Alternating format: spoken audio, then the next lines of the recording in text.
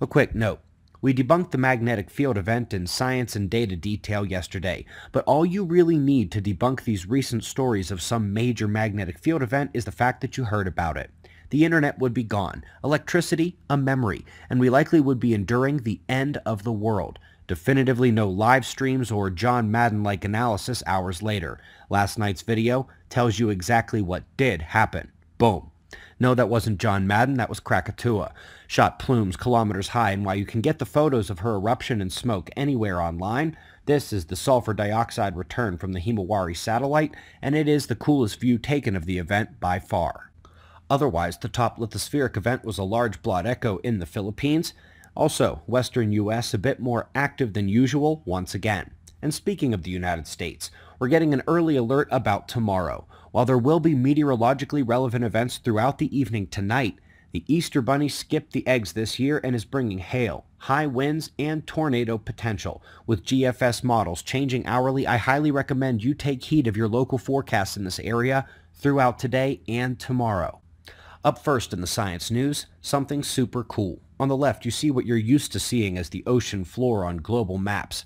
And on the right, where we are now using multi-band scans of the ocean floor. The paper is linked below, is free to read, and there's much more than just one square comparison from before and after. Lots of excellent maps on that link, also making me rethink the name of the Antarctic ridge since it smiles up into the Indian and East Pacific Oceans. We've got the first step in a multi-study analysis of local magnetic fields, not local like your neighborhood or our planet, but those residing just outside the solar system. While this is going to take some imagination, this is about half the visible sky from just west of galactic center at 0 degrees to a bit well east. Eventually, they hope to tease out the heliospheric nose effects and just map the fields of the galaxy, which is exceptionally useful because of the fact that modern astrophysics puts it as a rippling galactic current sheet, just like the sun's and any sphere magnets in an electric field. And when a star crosses it, there are two potential nova triggers coming in the wave. More on that in a moment.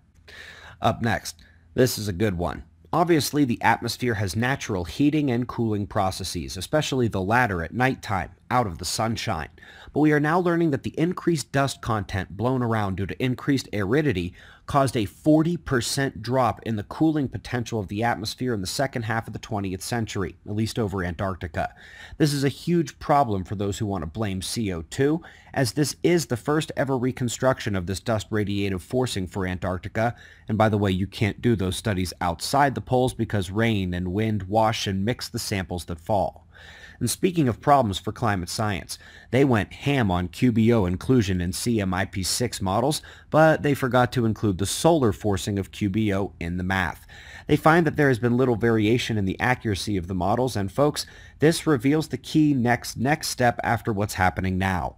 While solar particle forcing is getting into the game of climate science in a number of ways, not every correlation discovered is coming with it, and one of those seems to be its correlation forcing QBO.